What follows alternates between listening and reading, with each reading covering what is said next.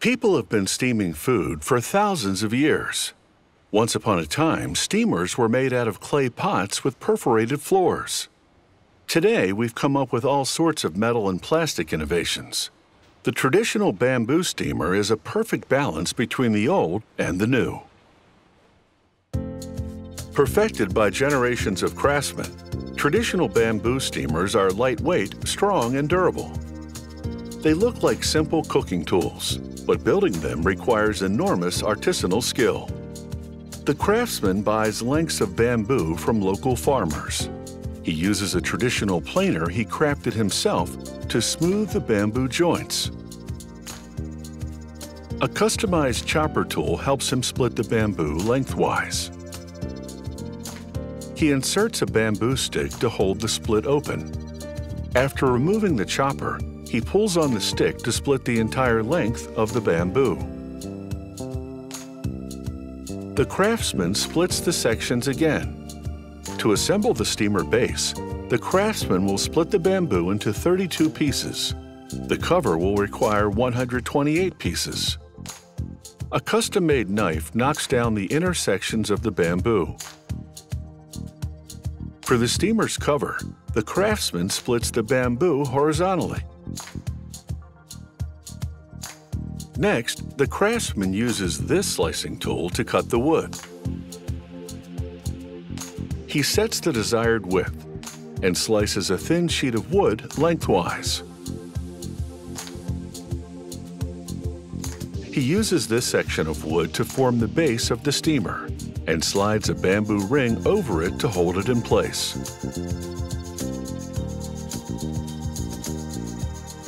Then he punches small holes with a drill and reinforces the joint with stainless steel wire. The installation process begins.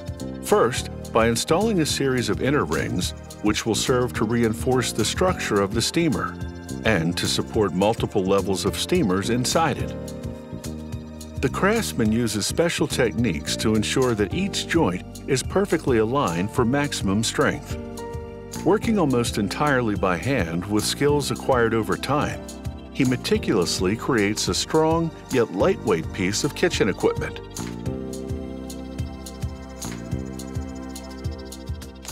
The basket still needs a bottom to rest dumplings in.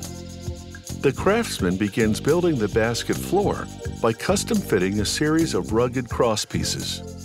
He ensures that each piece fits perfectly before proceeding. Then he inserts thin, more pliable pieces of bamboo to hold the cross pieces in place.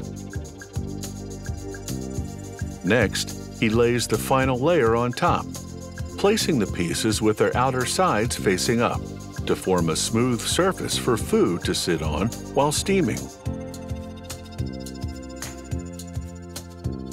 With the floor of the steamer in place, it's time to secure the upper pieces by binding them to the support pieces. To do this, he threads a stainless steel wire through the cracks, twisting the ends tightly to the base. Then he gives the inner support rings under the steamer floor a few taps, securing them in place. The basket's base is now complete. Next, the craftsman begins weaving the bamboo pieces together that will form the cover. He uses a traditional pattern called a twill weave.